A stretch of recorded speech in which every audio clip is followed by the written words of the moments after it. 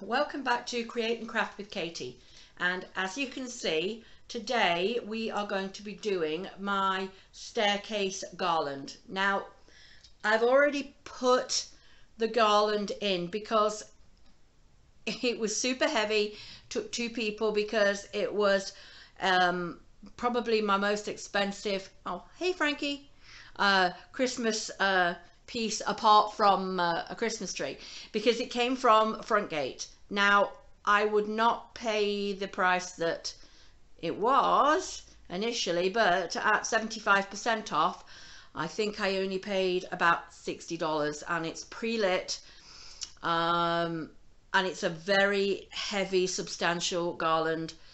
As you can see, I have it swagged up the staircase like this. These are each piece here is attached with a long zip tie. Now this staircase I want to change it out eventually. It's probably the last thing in the house that will be done, and I don't like these oak coloured spindles, and so it's got a big thick handle, so I used another garland here and actually attached it, weaving it in so that it covered up most of the wood tones, because they're just not how I'm decorating in this house. Now I've also added in my big bells that you will have seen in a previous video. People wanted to know if you could actually hang them, whether the tops that I made work. Well, they work perfectly. All of these are attached. I used a piece of the garland. This one's got it's a mixed, so some of them are soft with no wire in the middle, so you can't really attach things, but ones that I've got the pine on them, all I do is attach them through the handle, weave it round, and you squeeze it into place, and then they sit all the way going up the garland. So this is giving you a bit more close-up of how these bells attach. You see, I always think that it's nice to show a DIY in action, because some people will go, oh, that's super cute, I love to make it, but I don't know what I'm going to use it for. So if you watched the previous video, you can see I used some of the bells above my bed. I used a different style bell in a wreath that you may have seen or not seen. It's a fairly new video. And these ones are the ones that you saw in the others. These are the ones from the really big. These are the 9-inch mixing bowls. Now this garland is pre-lit. It works with big D batteries, so they do not last very long. I wish there was a way I could plug them in, but that's the way it goes. So what we did was we invested in rechargeable batteries, because that way we're not replacing them quite as often.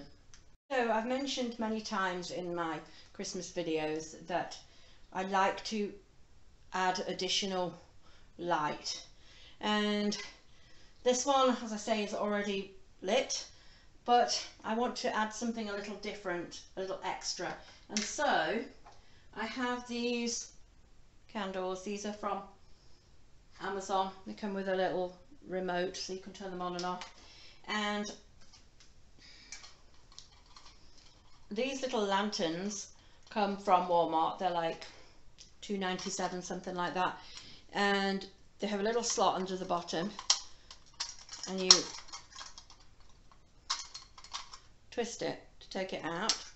This one is already switched on, but then off with the remote, so that it's ready to go on once it's been installed. So we'll then put the little votive in here,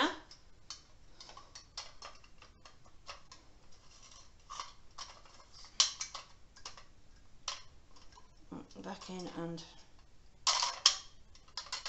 twist it so that it's actually back here inside the lantern, and then I've spaced them out up the stairs so I can work out where on the garland I want them to go, because while they don't have to be symmetrical they do need to be evenly lit across the piece. So we're gonna see if we can see this piece here. We're going to attach into here, and the same as we do with all of these that have a wired part to them, be it a garland, be it Christmas tree, a wreath, anything like that. So we're going to attach the lantern through a piece of the garland, find another piece that's on the other side of it. I'm going to twist it to tie it in together, and so I'm going to add the others all the way up the stairs. So as you can see now, I have them installed on here and the candles are lit and they're flickering. I alternated black and white because, to be honest, I couldn't find all white. I used white in my tree upstairs, and then I had a few more white, and I couldn't find any more at Walmart, so I went with the black ones because I thought that they tied in with the hole on the black of the bell. So while it looks great already, I like to add a few little extras in because that's me. And because of all these lovely pine cones and the rustic look of this, I thought that we would go with quite a woodland feel, and you know what I'm like for the birds in the Christmas trees. So we're going to add, I'm going to show you what we're going to add. We've got some deer here. These ones are like a thick corrugated cardboard, and these were from Dollar General this year. We have these snowy owls. Those were from Joann's last year in the clearance, maybe last year, maybe the year before. These little red ones, these are also from Joann's in clearance last year. These little owls, I love these owls. These are from Walmart this year. These ones aren't on a clip, they're on a hanger. So what I will do is hang them and attach them through like I do with the other ones that I attach on a stem. These little birds, these ones look quite real. These ones are from Hobby Lobby, and then we may add a little Nordic touch to them. We'll see when I've added a few of these. So like I'll add, they point in a different direction, so we'll work out where it's going to go. So this one we perhaps have here. Now the good thing with the wire in the garland is that you can turn it so that your ornament is going in the direction that you want. These deer, I think I'll have so they're actually hanging down, so we can work out where we'd like it to sit. I like them to be fairly evenly spaced out, and it doesn't matter whether you're using an ornament like this or whether you're using a Christmas ball, anything like that. They really, it's a case of making sure that they're sort of staggered up and down, whichever bit you're decorating, evenly. So like this little bird, he sits this way, his clip's going backwards like this. So for me to get him to sit the right way round, I'm going to be putting him here. You can see he's just here, and we just turn him so that he sits like that. And so we'll work our way up and add into all of the garland with the birds. So as you can see, I added, there's lots of these birds that they're hiding in here. This one here, you can just about see this one peeking out just here and here. I really like how they feel. It makes me feel like I'm in sort of like a forest. And so the one last thing I'm going to show you on this one is it's an idea for people who don't have a mantle to put their Christmas stockings on. A lot of people say, I have no mantle, or if you're like me, my mantle is too busy, too much on it, I can't hang my stockings on it. So I have an idea to hang them on, to put them on the stairs. Now, I have in previous years attached the stockings in and hung them down, and I'll show you how one of those looks. But then I have another idea with some stocking holders. So these stockings are from Hobby Lobby, and so in previous years I've found a space, and again, the same as with all of these are the great thing with having these wired stems is that you can just hook them over and have your stocking hanging here, and we'd have them up and down the staircase. Now, if you're going to put things in it and it's going to be heavy, then I would suggest wrapping the piece of garland around the stair spindle, because that way it won't fall. But we tend to use them for decoration and then fill them and put them by the Christmas tree on Christmas Eve. So I have these stocking holders which came from Target, Dollar Spot, the Bullseye Playground 2 or 3 years ago. They're the little houses now. These are ceramic, so I don't want to put them somewhere where they can be broken because one did get broken. So I want to put them on the stairs here to be able to hang the stockings up here so that they don't so you can still see everything that's on here. So what I use is, and I think I used this in a previous video, my winter decorating back in January.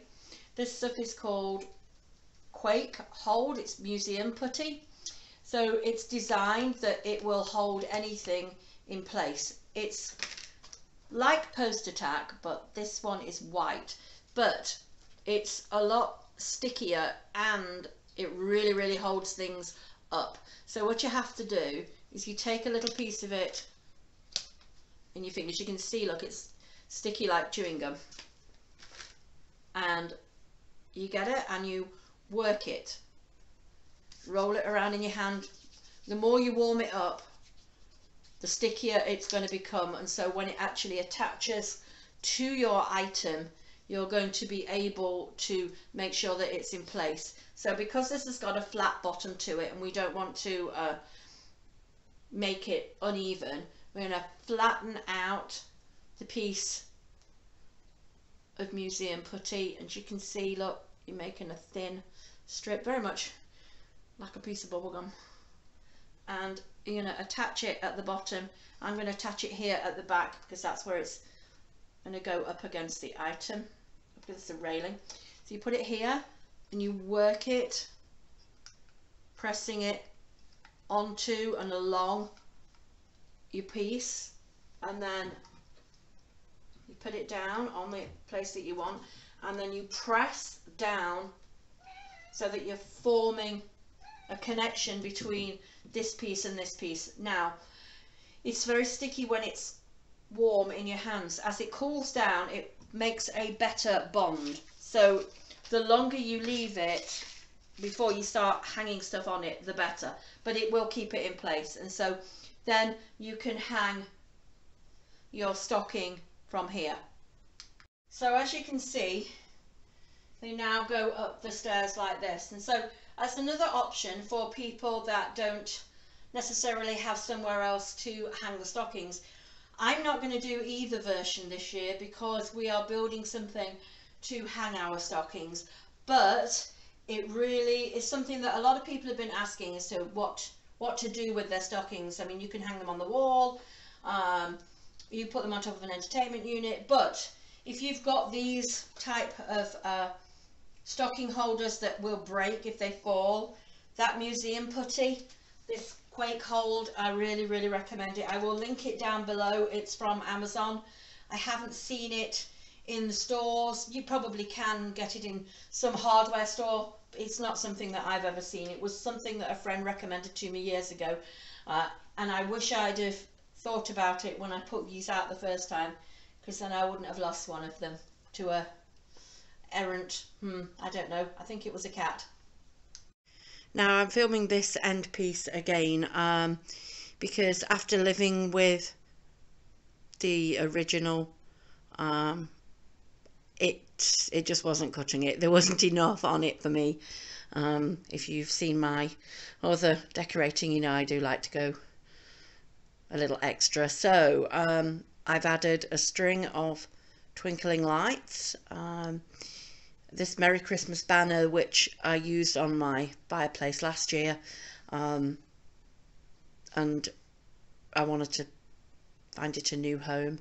And I found some other ornaments that I had bought specifically for this, but for some reason I'd forgotten to put them in. So you can see here this one,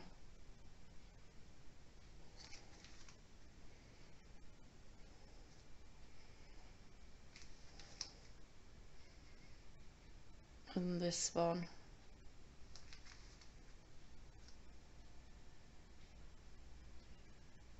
Here, these are all from the Dollar Tree. I only ever saw them once this year. Didn't manage to see them in another one. And I added in a parcel ornament that I made from a Sherpa blanket. Anyway, I'm much happier with it now. It's much more me. So anyway, I'm going to edit out the older part so that you can actually see what it really looks like. Anyway, thanks again for watching, and please hit that subscribe button if you haven't already, and the thumbs up if you like this. Bye bye.